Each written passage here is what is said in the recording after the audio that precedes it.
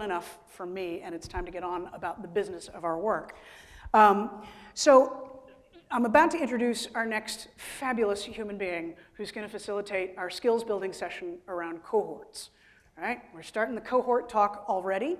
I am very delighted to welcome my own cohort of 2 in the facilitation trade, the amazing Carmen Morgan. Thanks, y'all.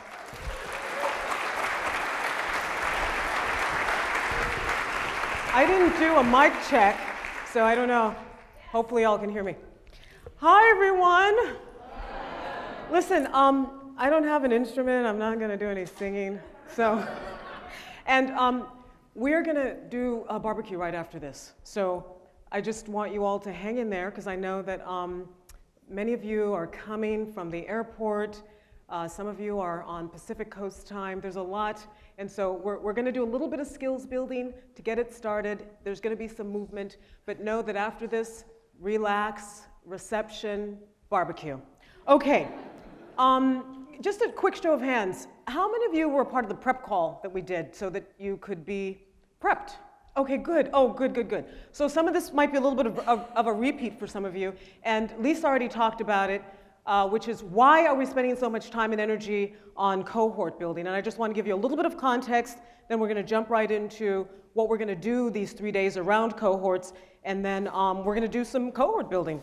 So the first piece is that, and some of you heard this on the prep call. You know, there's been a lot of research, mostly by foundations who have a lot of financial resources to do this kind of research, that cohorts are far more effective than just one-on-one information sharing or working in silos, that there's a lot of added value when you work in cohorts.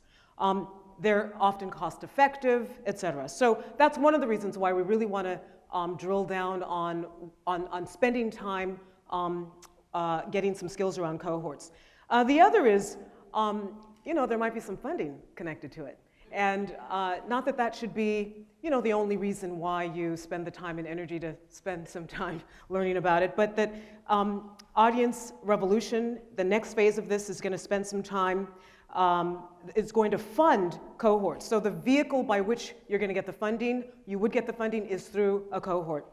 And then last but not least, there are folks in this room who are already a part of cohorts. In fact, can you, if you're part of a national cohort, a regional cohort, doing any kind of cohort working, can you just raise your hand? Okay, great. So we fully expect to tap into the experience of what might be working really well and effective in those experiences, and also what some of the challenges are. Okay, so what we're going to try to do over the course of these 3 days, are things moving behind me? The slides and so forth? Oh, they are? Okay, great. So here's what we're going to try to do. We're going to share some strategies on what makes cohorts effective, and we're going to do a little bit of that today. We want to give you all an opportunity to practice some of that and try out some of those strategies, and we'll be doing that on Thursday. And then on Friday, we're going to have a report out, and that's going to be, there's an assignment that you all have in your workbook, and what we're going to ask you to do is to think about, for the next 3 days, where there might be some new learnings, and we're going to talk about that on, that's a lot of facilitator talk. New learnings, report out, but you know what I mean. We're going to do that on Friday. What else? Oh, Samantha from Tempe, Arizona. Come on down. Where's Samantha? Samantha, how are you? I'm great. What a surprise. Samantha, is this your first time here at a TCG conference? It is not. I was at the first Audience Revolution in 2013. Wonderful. Well, Samantha, what do you have to share with us today? Why, Carmen, I think I have to share the definition of cohort with all of you fine people today. The definition of a cohort is a group of individuals working together toward a shared goal, often on behalf of an organization or community that shares some sets of characteristics, such as programmatic focus, geographic location, or size. Thank you very much, Samantha. Welcome. Okay. So, you know, we were on the prep call, we were talking about cohort this, cohort that, cohort, and then one of the questions that we got was, what's a cohort? So it's just simply what Samantha just said. and it's right up here. It's lots of different characteristics that folks can form around to, again, do the added value. And this is also in your workbook, I believe. What page would that be on, Samantha? 13. Thank you. Okay. Okay, so this is what I want to spend most of the time doing. We're actually going to do some cohort building right now. So I'm going to just start out by saying I'm really going to need your patience here. I'm going to really need your support. I'm going to need you all, I'm going to need your attention, and I'm going to really need you to follow all of the directions that I give you. Okay? And no pushback, just for this part, no pushback. So here's what I'm going to do. I'd like you all to listen. I'm going to give you all the instructions, all the directions, and then when I tell you to move, that's when you're going to move. And we've got about 220 people in this room, so like I said, I'm just going to ask for your support. Do we have folks queued up where they're supposed to be? All right, wonderful. TCG folks. I think we're going to need Lisa. Great, Lisa's there. Okay, so we're going to ask you to pick one of these buckets here, and we're going to call them out again. And as the staff call out the buckets, just listen to think if any one of them resonates for you. And it might be that when you registered, you checked that as an area of interest, or it might be that just for today, you're like, you know what, I think I'm interested in that.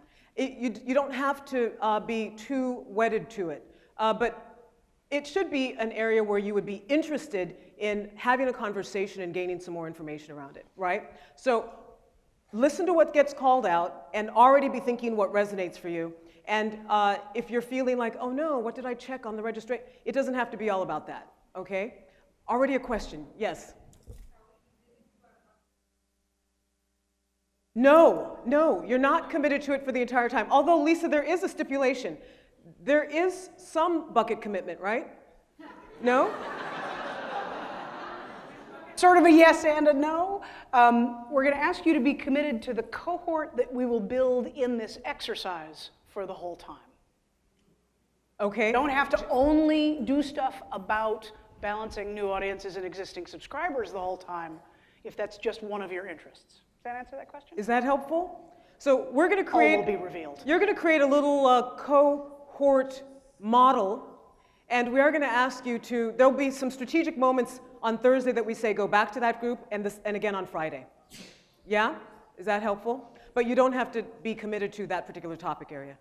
Any other questions before I already feel the energy. People are losing attention. Okay, there's a... Yeah. A definition of creative placemaking. Okay, so I'm going to hand that question off to Lisa. Smooth, Carmen, smooth. Efforts to create vibrancy using the arts in a particular geographic place. Great. Good question. Any other clarification? You know, why don't we do this? We're going to read them all off, and then we'll do another round of questions. Just if anything's not clear. Okay, we're going to start with Defina, and you know what to do. High energy is what I was told. The first challenge is balancing new audiences and existing subscribers. So this is a challenge for you. Come hither. Not now, but eventually. Okay, did everybody hear that? Balancing your new audiences with current subscribers. So try. It's not even on. Okay, so. Wait, you might have, wait. Audiences with your existing. She's going to turn it on for you, I think. It's on? No, you're not. No? Okay. Not high energy. Well, oh, okay, balancing, okay, great. Is this on? Okay, yes. Woo! Balancing new audiences with your current subscribers, if that's a Great. challenge for you to balance new and the old. Wonderful, and just for ease, I might repeat these as we go. Go for it, JP. Developing and sustaining authentic partnerships with diverse audiences. Thank you, all right. Okay, okay, Kevin. Here we have motivating staff and aligning departments. Okay.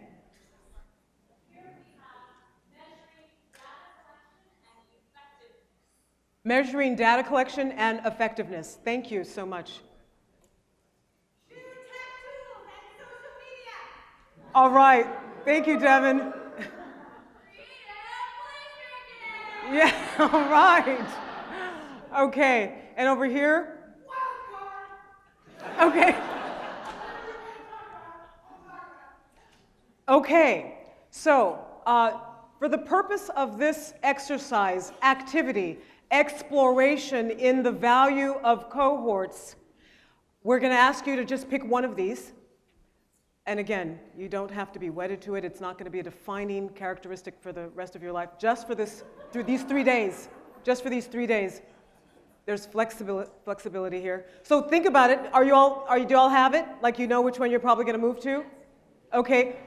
Raise your hand if you don't have any clue what you're going to do after I say move. Okay. Let's just, everyone, let's provide support to this one individual over here. What? We want to support you. What? Ask our question. But we've already got a whole lot of stuff going on over here. What? Wait, just a second. Just a second. We've got one quick question, and then you can do your cohort building. Okay. Yes. I'm so interested in all of them that I wish I could clone myself between now and when you say blue. Okay. I guess my question is how much gathering and gaining from the conversations in other groups will we have the capacity to do? I'm so interested in like digging into one, but I don't want to miss out on the things people are going to be sharing in others. I guess that's where my hesitation comes. Isn't that the challenge? Yeah. Okay, so you're going to have a lot of opportunities throughout these 3 days to mix and test out a lot of other areas. So really, this is an exercise that's going to drill down on some of the dynamics, the group dynamics that come up when you're a new collective working together.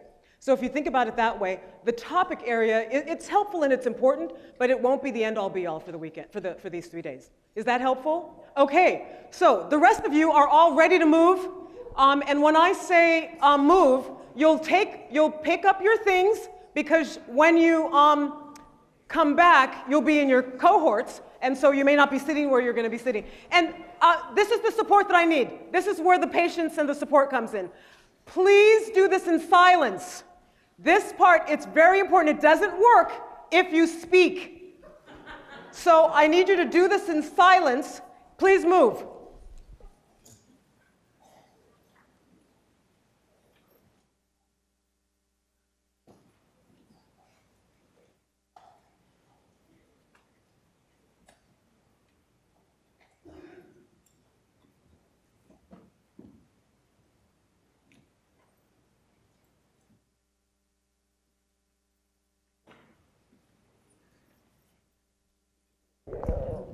Singing, but not silently.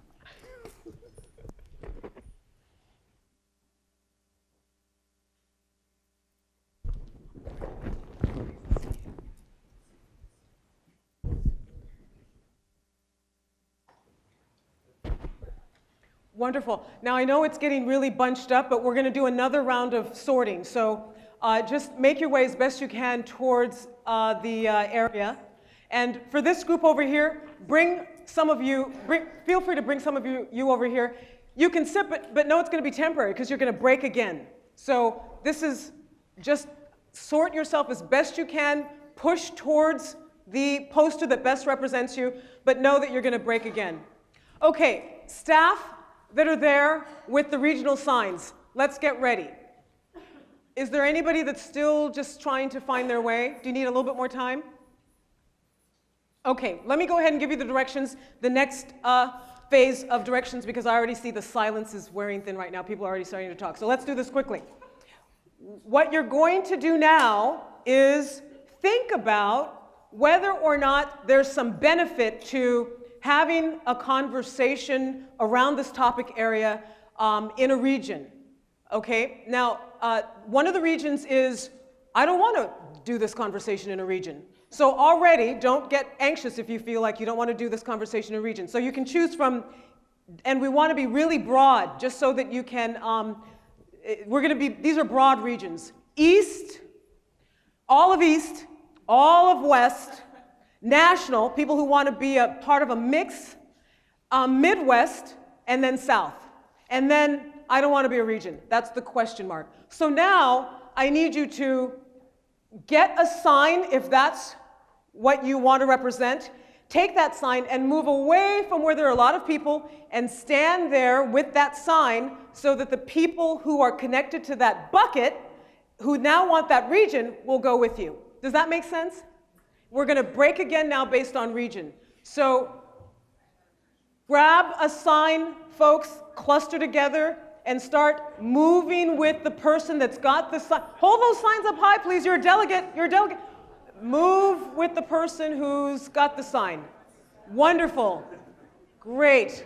And just cluster together, but away from a whole bunch of other people so that we can just spread this out. There's a lot of space in the middle.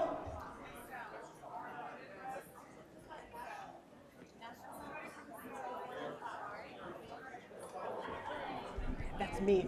Yeah. I know. Okay.